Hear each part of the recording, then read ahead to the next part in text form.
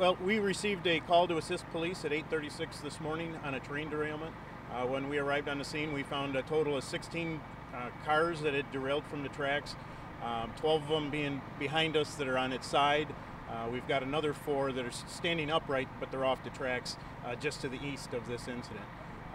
Of the 16 cars, we had 2 tanker cars.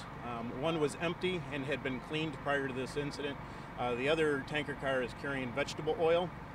It is slightly leaking, but that liquid has been contained at the site.